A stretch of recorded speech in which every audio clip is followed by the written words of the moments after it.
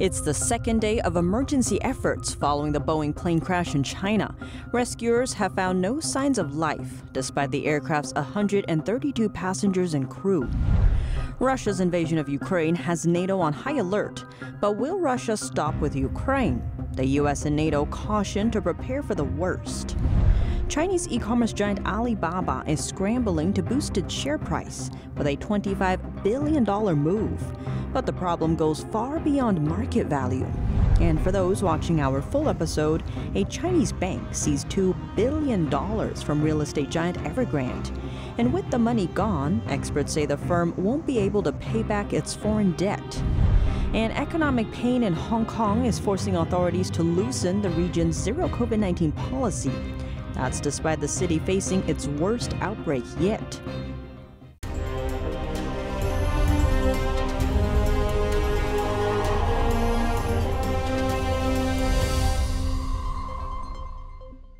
Welcome to China in Focus. I'm Tiffany Meyer. China says they found no survivors so far from the plane crash yesterday. 132 people were on board. Authorities say the investigation is very challenging because the plane was severely damaged. NTD's Allison Lee has the details. Chinese officials confirmed on Tuesday that rescue teams have been unable to find any signs of life at the site of the plane crash. All they found were personal effects such as mud-stained wallets and ID cards. As of now, the rescue has yet to find survivors. The Public Security Department has taken control over the site. The plane was a Boeing 737-800 operated by China Eastern Airlines. It was flying from Kunming in the southwest to Guangzhou on the southeastern coast when it crashed into the mountains of the Guangxi region Monday afternoon local time. 132 people were on board. The plane's age was 6.8 years. It satisfied the requirements to fly before takeoff, and its technical condition was stable. There was a crew of 9 members on the plane, and the crew members were in good health. Authorities tried to explain what was happening to the plane immediately before the crash. The plane was at cruising altitude before plunging steeply. At 14:21, the controller noticed that the aircraft attitude had dropped sharply and called the crew several times at random, but failed to receive any reply. At 14:23, the radar signal of the aircraft disappeared. Residents living near the crash site said they heard loud sounds when the plane went down. I heard a big bang. At the time, some people were doing their work peeling tree bark. It was as loud as the sound of thunder striking. It was 2 loud sounds. A number of relatives, friends, and colleagues of the passengers gathered at the destination airport in Guangzhou waiting for news. A man says one of his colleagues was on board. His relatives had very mixed feelings when I broke the news. They were sobbing. His mother didn't believe that this had happened. After I broke the news to her, she was sobbing. This is China's first fatal passenger jet crash since 2010. Authorities said they are beginning to investigate, but that it's very challenging because the plane was severely damaged. They are trying to recover the plane's black box and are unable to determine the cause of the crash at the moment. China Eastern Airlines grounded all of its Boeing 737-800s after the crash. Allison Lee, NTD News. Chinese media later confirmed that a security video camera from a local mining company captured the vertical drop from just over half a mile away. Russia's invasion of Ukraine has stirred fears within NATO that a new Iron Curtain could fall across Europe. But Europe is not the only front where world peace is on the line. We look at what implications the outcome of the war could have on global security. President Biden this week is heading to Europe. He will be meeting with heads of NATO, European, and G7 leaders about how to stop Russia's ongoing attack on Ukraine. This as Vladimir Putin's invasion, now seemingly on track to become a protracted war, is triggering geopolitical changes in the world at a scale not seen in decades. President Putin's war in Ukraine is killing innocent civilians. NATO's response has been swift and decisive. The Russian president has unintentionally achieved what former U.S. President Donald Trump was trying to do. The war is motivating members of NATO to promise more defense spendings. After Germany said over the weekend it would want to increase its budgets, its defense budget, to reach 2% of GDP. NATO makes up a military alliance between 30 Western democracies, alongside Germany's increase. Poland passed a law to increase its defense budget to at least 3% of its GDP by 2023, while frontline nations like Romania, Latvia, and Lithuania, fearful of Russian incursion, are pledging to boost military spending. NATO worries that Putin may not stop at Ukraine. That's why hours after Russia's attack on Ukraine began, 5 German warships set sail for Latvia to help protect the most vulnerable part of NATO's eastern flank. Under the Article 5 of the NATO treaty, an attack on any member state equals an attack on the entire alliance and can justify military action by other members of the alliance. Worth noting, the U.S. is the head of the NATO and Canada is also a member. But President Biden has also called for caution, saying that direct confrontation with Russia could set off a global conflict. We will not fight a war against Russia in Ukraine. Direct confrontation between NATO and Russia is World War III. Eastern Europe isn't the only front where an iron curtain could fall and where overall world peace is on the line. As Western democracies reach record-level unity against Russia, one regime is closely watching those actions as it calculates its next move.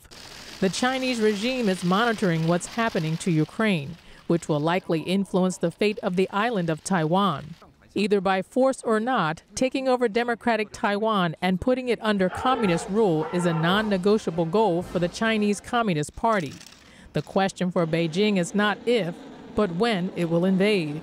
But now the Communist Party watches as the West slaps crippling sanctions on Moscow while offering billions of dollars of military assistance to Ukraine's capital, Kyiv. Beijing is now considering whether its struggling post-pandemic economy will be able to take the same blow Russia did from Western sanctions, like getting kicked out of the SWIFT financial system. Even though most countries, including the U.S., don't formally recognize Taiwan as a sovereign nation, the island is arguably more strategically important than Ukraine to the safety of American territory. It's also a decade-long ally to the U.S. And what about American sentiment towards Taiwan? Polling data shows that the majority of American voters from both parties believe the U.S. should send troops to Taiwan if China invades, though many aren't willing to defend Ukraine. The outcome of the Ukraine invasion and the amount of Western resolve will likely have huge implications for global peace. Chinese e-commerce giant Alibaba is taking action to prop up its tumbling share price. It raised its share buyback program to $25 billion on Tuesday. This comes as the company fights off Beijing's regulatory scrutiny and concerns about slowing growth amid the country's worsening virus outbreaks. The e-commerce titan said Tuesday that it would increase a planned share buyback to $25 billion. That's a record for the company. It's also the second time it's increased the buyback plan. Last year it was boosted from $10 billion to $15 billion.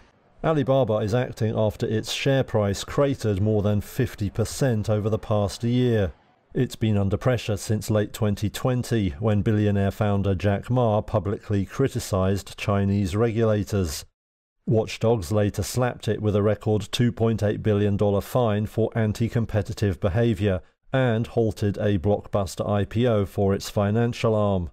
Investors also worry about mounting competition and slowing growth. Now the firm says the decline doesn't fairly reflect its value and outlook. It's also hoping to sell into a rising market. Chinese tech stocks have been buoyed in recent days after China said it would take steps to support the economy. Alibaba's Hong Kong traded shares jumped over 11% following news of the buyback plan.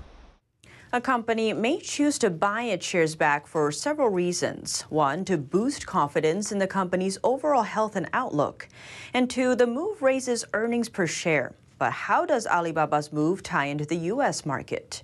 The company has been listed on the New York Stock Exchange since 2014 under ticker name BABA. Because of that history, American investors are involved too.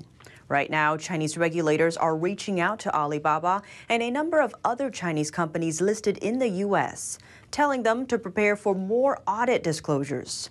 So far, Chinese authorities have refused to open those companies' books to U.S. regulators, citing national security concerns. The move comes as Beijing works to keep its domestic companies listed in New York. To end the first part of our show, we'd like to share a comment from one of our viewers named G-Tay. The comment referred to our Monday coverage about human rights violations in Tibet. G-Tay said the Chinese Communist Party, or CCP, is trying to replace Tibetan culture with the CCP's culture, rather than authentic Chinese culture. G-Tay differentiated between Chinese culture and that pushed forward by the Chinese Communist Party, or CCP. They note how the regime has worked to destroy Chinese culture since it took power 70 years ago, and how the CCP has taken over the name association with the word Chinese due to the large number of Chinese people around the world. They go on to state that the values and principles of CCP culture are the exact opposite of that of real Chinese culture, adding that by not distinguishing between the two, the term Chinese culture becomes tainted by the communist regime. We appreciate the feedback and agree with the distinction. That's all for today's China in Focus on YouTube. We're now sharing a shortened version of our program on YouTube. That's after being demonetized for a year. Full episodes can be watched on our partner platform at Bok TV. To sign up for a 14-day free trial, please click the link down below. Thanks for watching China in Focus. I'm Tiffany Meyer, and see you tomorrow. Every once in a while, something comes along so masterful, it leaves you in awe. So inspiring, it changes your life. So beautiful, you wish it would never end.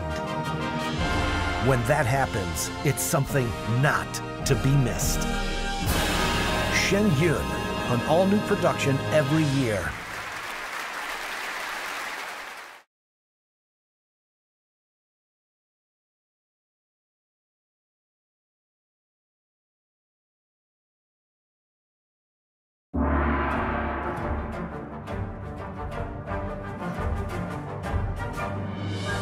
The performance was enchanting. I feel better about the world. I feel uplifted. It touches you. It really does. The expertise of the dancers was really, really strong. To know that it was live music was really fantastic. We didn't want to miss this. Make sure you see it. Have to come. Life-changing.